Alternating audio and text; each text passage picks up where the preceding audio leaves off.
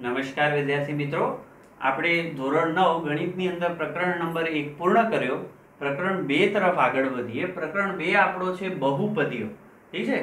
તો ગણિતની અંદર આપણે ચલ અને અચલ વિશે સમજ્યા છીએ, છતાં ચલ અને અચલ વચ્ચે કોઈ પણ ગાણિતિક ક્રિયા થાય અને એનાથી જે પણ સમીકરણ રચાય એ સમીકરણને આપણે બેઝિક નિત્યસમ તરીકે ઓળખીએ છીએ. જેમ કે એક ચલ છે 3, એને ગુણ્યા x એટલે 3x ગુણાકાર થયો. બીજો ચલ આપણે લઈ લઈએ y, ઠીક છે, એને અચલ 4 વડે ગુણીએ તો 4y. હવે આ બંને વચ્ચે પણ એક ગાણિતિક ક્રિયા થઈ, કઈ તો કે સરવાળાની. અહીંયા ગુણાકારની થી સરવાળાની. તો આખો એક જે પદ રચાણો એ બેઝિક નિત્યસમ કહેવાય છે. આ બેઝિક નિત્યસમની અંદર એક આપણે લીધું હતું ચલ. ચલ એટલે કે એવી સંજ્ઞા કે જેની કિંમત બદલાયા કરે છે. ઠીક છે. સામાન્ય રીતે આપણે x y z a b c એવી કોઈ પણ સંજ્ઞા વડે ચલને ડિનોટ કરીએ છીએ. ચલ એટલે એવી વસ્તુ કે જેની કિંમત કાંઈ પણ હોઈ શકે. અહીંયા x ની કિંમત તમે કાંઈ પણ મૂકી શકો, 1 2 3 કાંઈ પણ કિંમત લઈ શકો છો. એટલે કિંમત બદલાયા કરે છે. ઠીક છે. પછી બીજું પદ આપણે આમાં લીધું અચળ. અચળ એટલે કે એવી સંજ્ઞા કે જેની કિંમત બદલાતી નથી. નથી એટલે કે અહીંયા જો 3 ની કિંમત બદલાય? ના બદલાય. 3 ગમે ત્યાં જાઓ 3 અટલા જ રહે. ઠીક છે. 3 માં ક્યાંય ફેરફાર થશે નહીં. 3 માં ક્યાંય ફેરફાર થતું નથી. પછી આપણે સમજીએ એક વર્ડ છે જે છે પદ. પદ એટલે શું?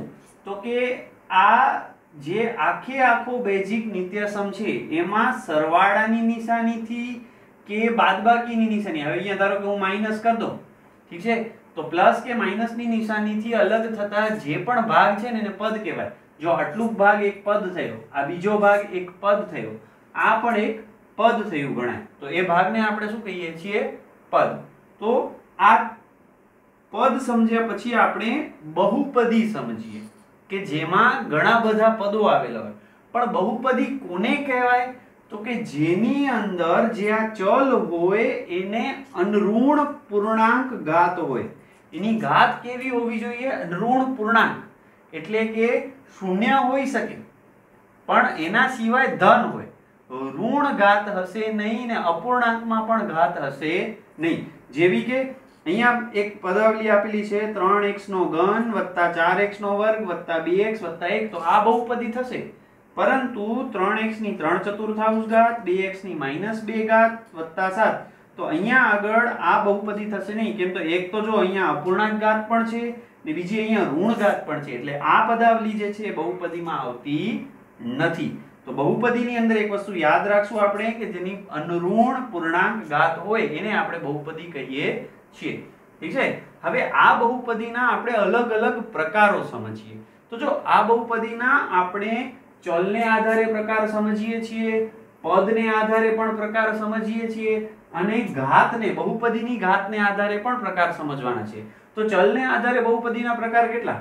તો કે એવી બહુપદી કે જેના અંદર ચલની સંખ્યા કેટલી છે એના આધારે પ્રકાર પાડીએ. ચલ એટલે કે એની અંદર x y z ચલ કેટલા છે એના આધારે. ધારો કે કોઈ પણ ચલ ન હોય તો પણ એ બહુપદી કહેવાય. ઠીક છે. હવે એનામાં જો ડાયરેક્ટ 0 મૂકી દો તો એ શૂન્ય બહુપદી અથવા તો એને અચળ બહુપદી કહેવાય. શું કહેવાય એને? અચળ બહુપદી. 0 2 3 આ બહુપદીમાં ચલ છે નહીં એટલે એને શૂન્ય બહુપદી અથવા તો અચળ બહુપદી તરીકે ઓળખીએ છીએ. જેમાં એક ચલ આવેલા હોય એને એક ચલ બહુપદી. જેમ કે જો 3x એમાં x એકલો છે, 4a તો a એકલો છે, 5y તો a એકલો છે, એટલે એને એક ચલ કહેવાય. આમ પણ લખી શકાય 3x + 2. પદ ભલે બે છે પણ ચલ એક જ છે. ઠીક છે. 3y + 4 તો આ બંને જે છે એ બંને કેવી છે? એક ચલ બહુપદી છે. પછી દ્વિચલ બહુપદી. દ્વિચલ બહુપદી એટલે કે જેની અંદર બે પદો આવેલા હોય એને દ્વિચલ બહુપદી તરીકે ઓળખવામાં આવે છે. અહીંયા કેટલા પદો આવેલા છે? બે પદો આવેલા છે. જો પ્લસ થી બે પદો અલગ થાય છે એટલે એને દ્વિચલ બહુપદી કહેવાય છે. ક્લિયર? પછી પદના આધારે બહુપદીના પ્રકાર. પદના આધારે એટલે કે એની અહીંયા કરેક્શન કરી લઈએ આપણે. અહીંયા દ્વિચલ એટલે કે જેની અંદર બે ચલ આવેલા છે. માફ કરશો વિદ્યાર્થી મિત્રો, મેં બે પદ બોલી દીધા હતા. અહીંયા આગળ આપણે દ્વિચલ, ઠીક છે, યાદ કરો, દ્વિચલ કે જેની અંદર બે ચલ આવેલા હોય તો એને આપણે દ્વિચલ બહુપદી તરીકે ઓળખીએ છીએ. હવે આપણે પદને આધારે સમજીએ. પદને આધારે કે એમાં કેટલા પદ આવેલા છે એના આધારે એના ભાગ પાડીએ છીએ. તો એવી બહુપદી જેની અંદર માત્ર એક જ પદ હોય તો એને એકપદી કહેવાય. જેમ કે 3x, તો આની અંદર એક જ પદ છે તો એને એકપદી કહેવાય. આ 3, તો આની અંદર પણ એક જ પદ છે એટલે એકપદી. 9x ની 3 ઘાત, તો આમાં પણ એક જ પદ છે એટલે આપણે એને એકપદી તરીકે ઓળખીએ છીએ. દ્વિપદી કે જેની અંદર બે પદ આવેલા છે. પદ કેટલા આવેલા છે? 2. 3x + 2 4y + 9, બે પદ આવેલા છે માટે એને દ્વિપદી કહેવાય છે. પછી જો 3 પદ હોય તો ત્રિપદી કે 3 થી વધારે પદ હોય તો પદના આધારે આપણે એને જનરલમાં બહુપદી તરીકે જ ઓળખીએ છીએ. ઠીક છે. હવે બહુપદીની ઘાતને આધારે, બહુપદીની ઘાત એટલે શું? તો કે જે આખું સમીકરણ આપ્યું હોય ને, જે બહુપદી આપણને આપેલી હોય p of x, એમાં જે સૌથી વધારે ઘાત હોય ને એને બહુપદીની ઘાત કહેવાય. જેમ કે હું અહીંયા લઈ લઉં p of x બરાબર 3x ની 7 ઘાત વત્તા 4x નો વર્ગ વત્તા 3 વત્તા 3. ચલો, આની અંદર સૌથી વધુ ઘાત કેટલી છે? ચલની ઘાત. તો જો ચલમાં અહીંયા x ની 2 ઘાત પણ છે ને x ની 7 ઘાત પણ છે, પણ સૌથી વધારે ઘાત કેટલી છે? 7. એટલે અહીંયા બહુપદીની ઘાત કેટલી થાય? 7 થાય છે. તો બહુપદીની ઘાતને આધારે આપણે એના 3 ભાગ પાડીએ છીએ. એમાં પહેલો આવે સુરેખ બહુપદી. કેવી બહુપદી? સુરેખ બહુપદી કે જેમાં બહુપદીની ઘાત કેટલી હોય? 1 હોય છે. પછી આવે છે દ્વિઘાત બહુપદી. કઈ આવે છે? દ્વિઘાત બહુપદી. દ્વિઘાત બહુપદી એટલે એવી બહુપદી કે જેની અંદર બહુપદીની ઘાત કેટલી હોય? 2 હોય છે. પછી આવે છે ત્રિઘાત બહુપદી કે જેમાં બહુપદીનો ઘાત કેટલો હોય છે? 3 હોય છે. એટલે આનાથી વધારે પ્રકાર પણ આપણે ત્રિઘાત સુધી આવીએ છીએ. ઠીક છે. સુરેખ બહુપદીનો સામાન્ય સ્વરૂપ p of x બરાબર ax + b સ્વરૂપનો છે. ઠીક છે. દ્વિઘાત બહુપદી છે તો એનો જનરલ સ્વરૂપ આપણે જોઈએ તો ax નો વર્ગ વત્તા bx વત્તા c છે. અને ત્રિઘાત બહુપદીઓ તો ax નો ઘન વત્તા bx નો વર્ગ વત્તા cx વત્તા d સ્વરૂપમાં જોવા મળે છે. એટલે કે કોઈ પણ બહુપદી છે એમાં ચલનો ઘાત ક્રમશઃ ઉતરતા ક્રમમાં લખવામાં આવે છે. ઠીક છે.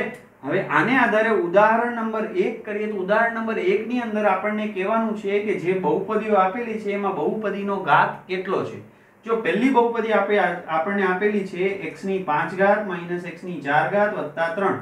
હવે આની અંદર બહુપદીનો ઘાત કેટલો? તો જો x ની ચલ કયો છે અહીંયા? x. સૌથી વધુ ઘાત કેટલી છે? તો કે 5. તો આમાં બહુપદીનો ઘાત કેટલો થઈ ગયો? 5. ઠીક છે. બીજું સમીકરણ 2 - y નો વર્ગ - y નો ઘન વત્તા 2y ની 8 ઘાત. હવે આની અંદર ચલ શું છે? તો કે y.